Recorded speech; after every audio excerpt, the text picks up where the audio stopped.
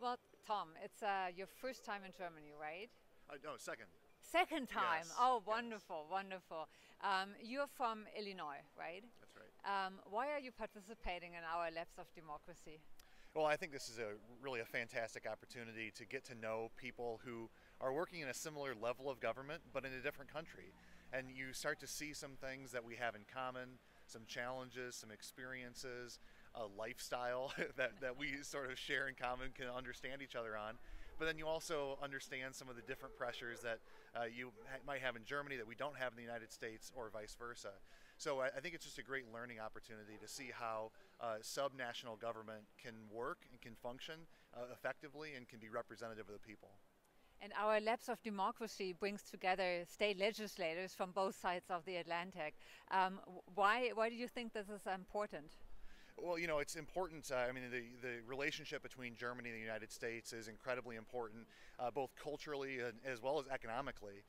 There are many places that we visited here whose names are familiar back in the United States, and companies that have a presence both in Illinois and in Germany, or certainly across the United States and in Germany. So I think, understanding that there are so many existing ties that tie us together culturally, philosophically, economically, that there should be ties in the government world as well.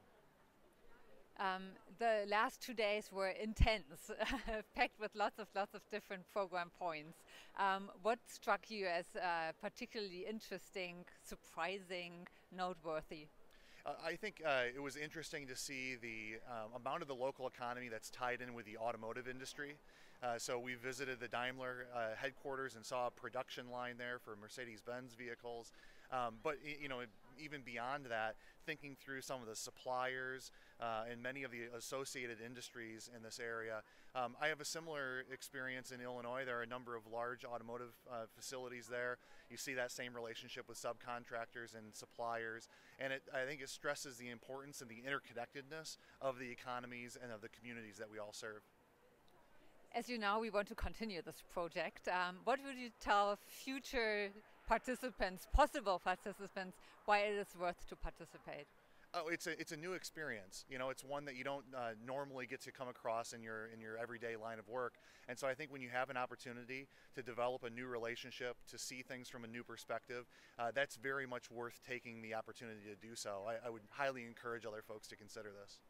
Wonderful. Then one very last question. Have you learned a German word yet? I don't know. I'm not sure I can pronounce it correctly, but we've had a lot of exposure to German. It's been a lot of fun. Well, thank you so much. Thank you.